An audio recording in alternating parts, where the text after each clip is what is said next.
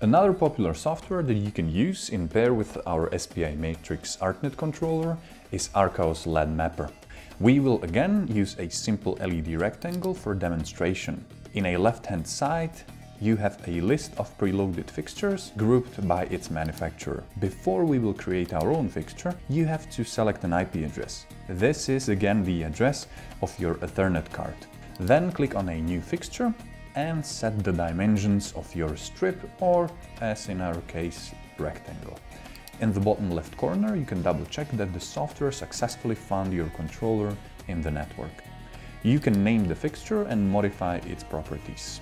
Then click on Automate button and the software will automatically calculate based on the number of channels needed to control a single diode. This is based on the type of the strip that you are using, so 3 channels for RGB strip, 4 channels for RGB W strip.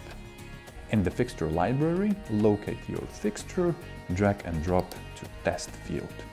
Your fixture should light up immediately after you will drop it onto the test field. You can move it freely on the test field so that you can check if the colors are displayed correctly.